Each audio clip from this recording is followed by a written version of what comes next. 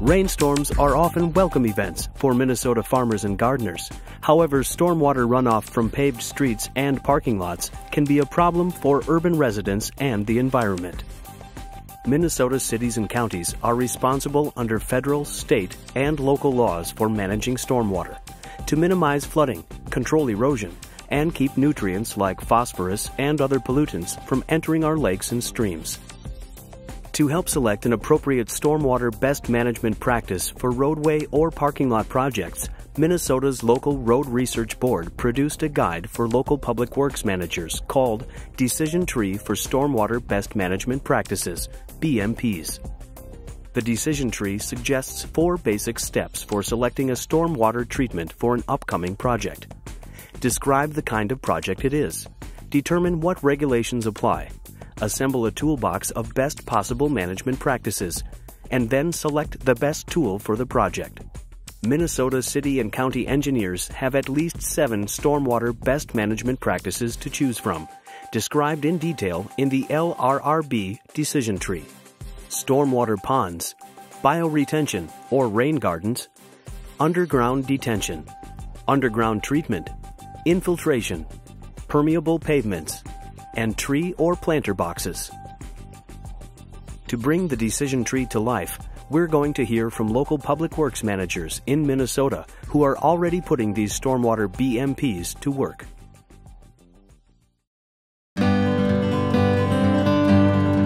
Woodbury engineer Paul Coppy explains best management practice number 1, stormwater ponds.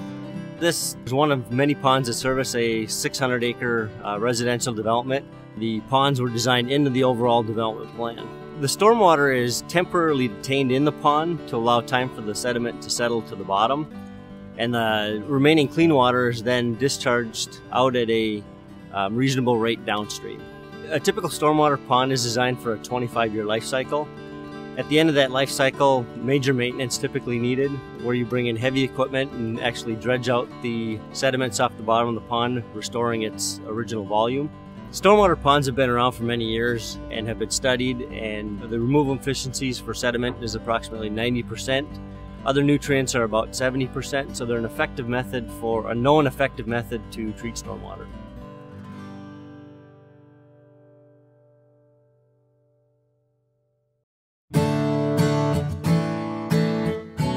For best management practice number 2, bioretention or rain gardens, we hear from Corey Slagle at the Washington County Public Works Department. Bioretention cell rain garden, it's an alternative we have to treat stormwater and the quality of the runoff on our site. They help by removing pollutants from your stormwater. In addition to the environmental benefits and rate and volume control, they also have the potential to add some aesthetic and landscaping benefit to your site. We have what's called curb cuts in the parking lot.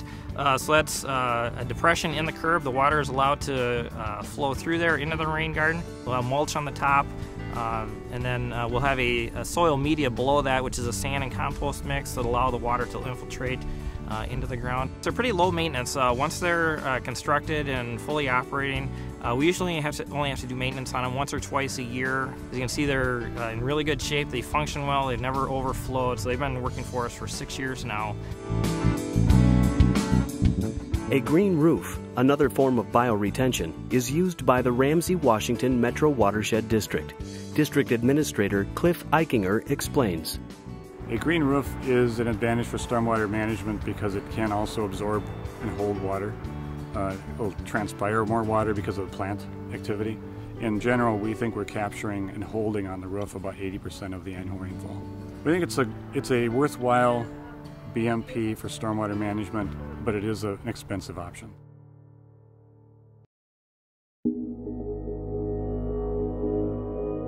Best management practice number 3 is underground detention. Maplewood engineer Michael Thompson explains. Underground detention, what we have here is the City of Maplewood, a neighborhood street reconstruction project, and how we're getting detention is through a 60-inch underground pipe. So that really detains the water and lets it flow out over time, and that relieves the stress on the downstream stormwater system.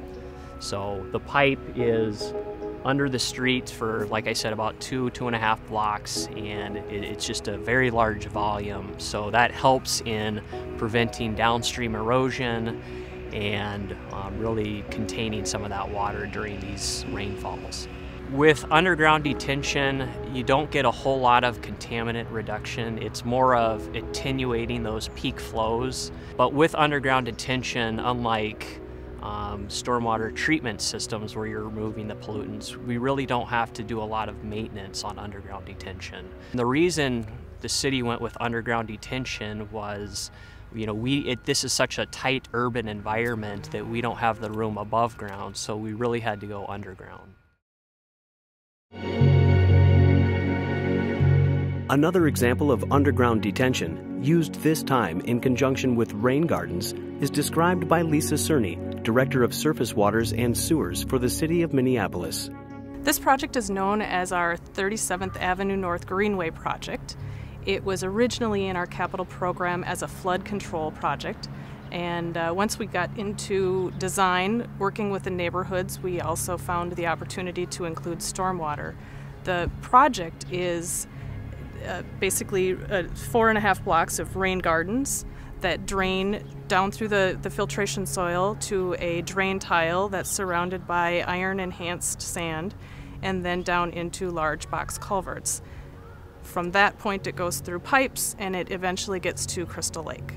There was an existing street here. It was 37th Avenue North. We replaced the street with the box culverts, with the rain garden, and with the path.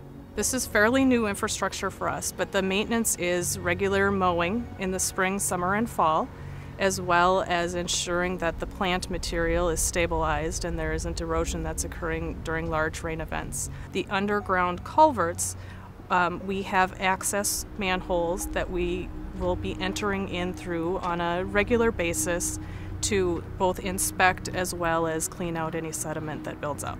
The beauty of this project is that there not only do we get water quality, but there's also a neighborhood benefit. There's a lovely path on top of the infrastructure, allowing pedestrians, bikers to move from east to west.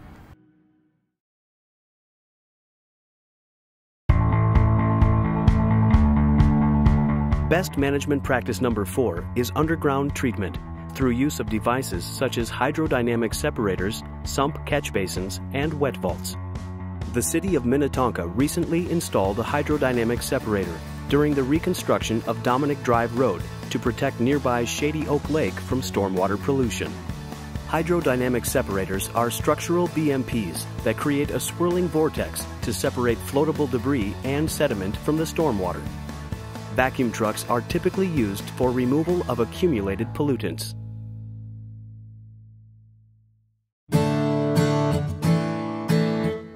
Best management practice number 5 is infiltration, sometimes called swales, described by Professor John Gulliver and graduate student of the University of Minnesota Department of Civil Engineering. A swale is an underappreciated infiltration practice. A swale is basically a roadside drainage ditch, and this swale here can infiltrate almost entirely the water that runs off this road. Swales can also treat the water.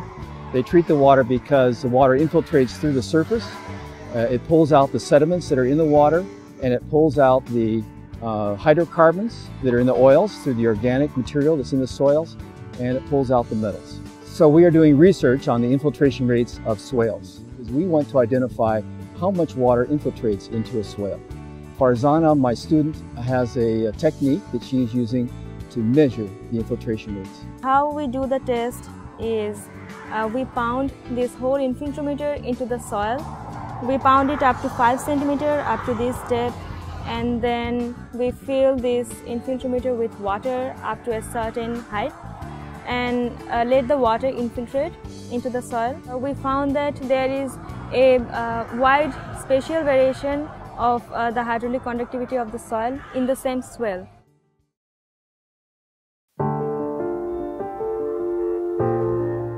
Best management practice number 6 is the use of permeable pavements.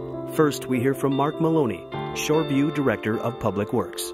The neighborhood that we use is comprised of about a mile of public streets, and About 9,000 square yards of pervious concrete paving went down in this project, which at the time it was done in 2009 was the largest project globally. The road surface in this neighborhood is 7 inches of pervious concrete. Underneath that is an 18-inch layer of coarse filter aggregate. And when water passes through the pavement, it goes down into the filter aggregate and then infiltrates naturally into the sandy soils that were native to this area. The city maintains this neighborhood and the pavements in it by using a regenerative air sweeper that we use in other parts of the city as well. It passes through this neighborhood about once every other month. The benefit of using a porous or a pervious pavement surface in this project was that we can manage the quantity and the quality of the stormwater that's going back into the aquifer. There's recent research shows that a significant amount of contaminants can be removed from surface water that passes through a pervious or a porous pavement.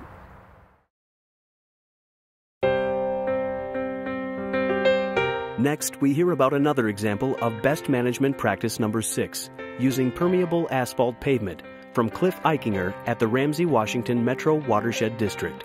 This parking lot is porous asphalt. It was the actual first installation of porous asphalt in Minnesota in late 2005. Even though we've got some clogging primarily in the drive lane, the parking bays are still pretty permeable. So when you consider that porous asphalt, when it's first laid down, can infiltrate 100 inches an hour, and we never get more than 5 inches an hour.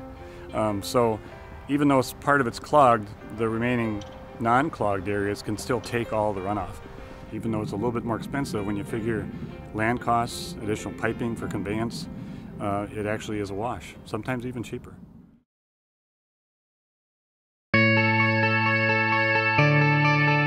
Best management practice number 7 is the use of tree boxes and trenches. We again hear from Cliff Eichinger as he explains how tree trenches were used as one part of a comprehensive stormwater retrofit project at the Maplewood Mall. We're retrofitting a 1975 mall and 35-acre parking lot with stormwater BMPs to reduce the volume of stormwater coming off.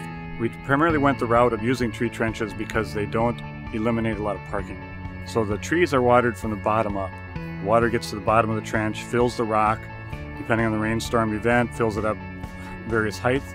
The tree boxes are put in, and then the trees are dropped into the boxes and they're filled up with more rock. Fairly innovative, fairly simple system that is designed to capture at least an inch of water over the entire 35 acres of parking lot. The intent of this whole project was to reduce the volume of water and the nutrient load to Coleman Lake, which is just a mile downstream. And that's an impaired water, excess nutrients according to the standards of the state of Minnesota, and it's impaired, so we had to develop an implementation plan. And this is one of our projects that we've identified to try to reduce that loading to the lake.